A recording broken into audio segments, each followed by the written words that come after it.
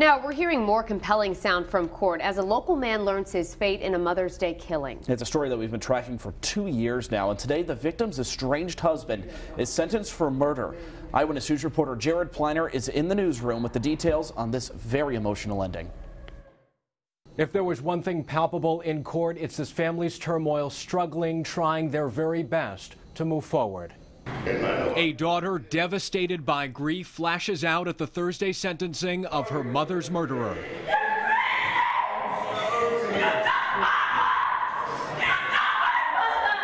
22-year-old Olivia Walmsley shouting at 46-year-old Robert Bethia just after he admitted to fatally stabbing his estranged wife, 41-year-old mother of two Shalina Marino, in her Central Falls apartment on Mother's Day 2014. Her now 9-year-old daughter was there during the murder. Marina's father spoke directly to Robert Bethia.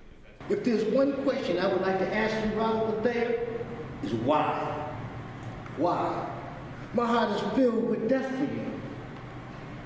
However, my mind says this is not what Shalina Marie, and you know, being a forgiving, compassionate person would have wanted. The state had charged Bethia with domestic murder before pleading it down to second degree. Bethia turned with a quivering voice to the gallery. Just want to say I'm sorry.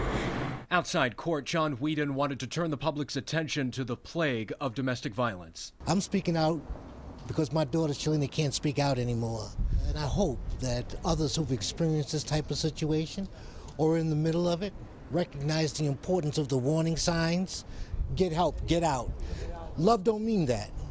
And the family tells us Marino's now 9-year-old daughter remains in the custody of the state. They desperately want to be reunited with her. And as for Robert Bethia, the judge imposed a life sentence upon him in the ACI. He'll be eligible for parole at some point. I'm Jared Pleiner, Eyewitness News.